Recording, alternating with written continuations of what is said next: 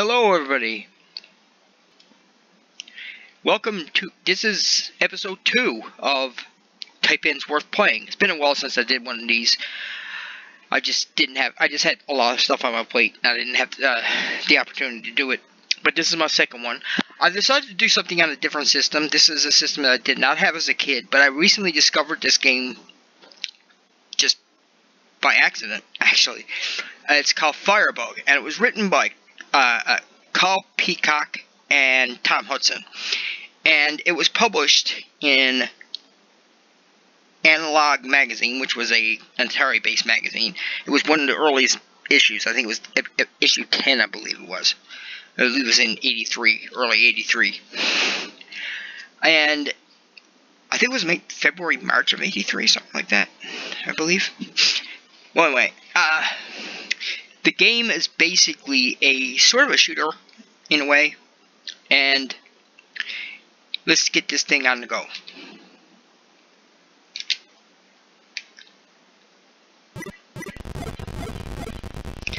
Now you see these things down here, that's energy. This is a bomb, as you can see. You have to keep away from the bombs. These are enemies here. Oh crap. Anyway, I got 3 bugs left. Now the energy can work in your favor, because it actually, if you run out of energy, like once you shoot things, because shooting can actually run your energy meter down.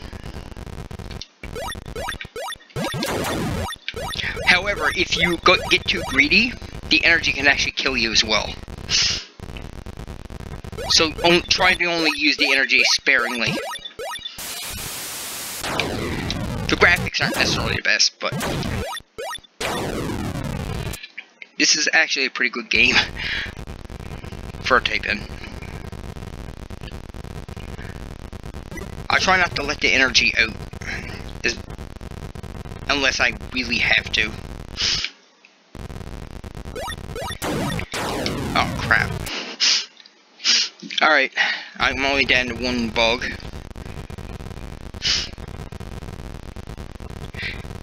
Yeah, it was just too concentrating on keeping the energy contained.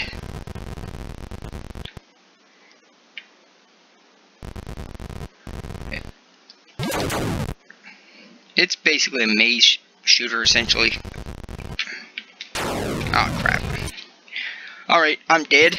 Oh, I still got 1 left.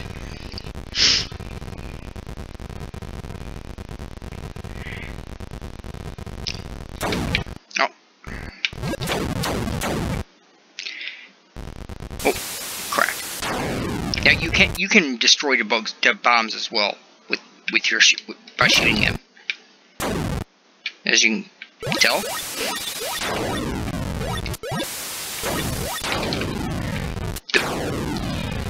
Alright, that wasn't a good run. I'll admit that. As you can tell, once you start a new game, the color palette changes quite a lot in this game.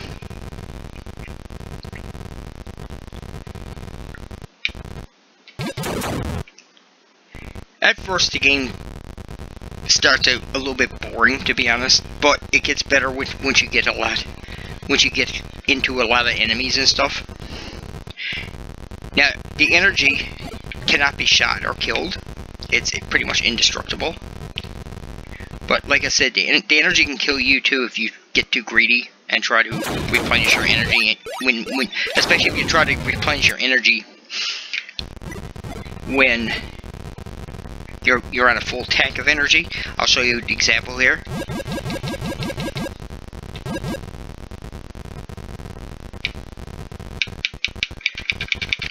What you gotta do is you can't shoot it. You don't shoot the energy. What you gotta do is,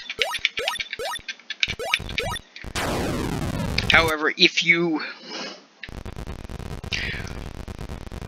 do it on a full tank, for example, the energy will actually kill you instead. So you got to stay away from the energy. That's why you should contain the energy as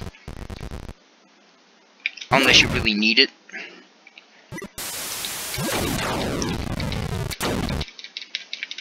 And the bombs are Yeah, it kind of reminds me, almost in a way, with the way the game is designed, sort of like a shoot 'em up.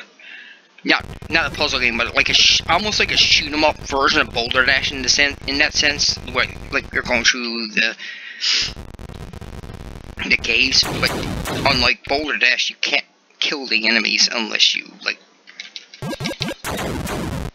kill them a certain way.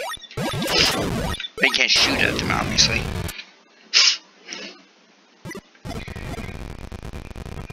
Yeah, I like this game. As you can tell, I'm not the best when it comes to playing it, but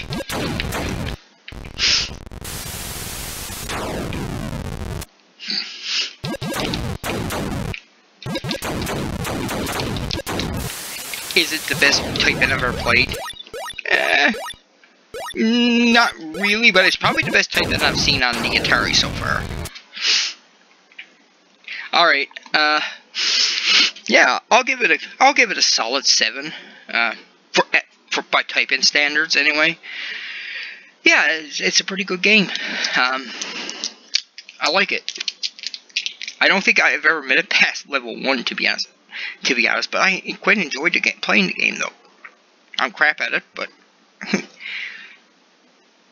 thing is, though, if you enjoy a game, it doesn't matter if you suck at it, you know? Well, anyway, take care. Until the next time.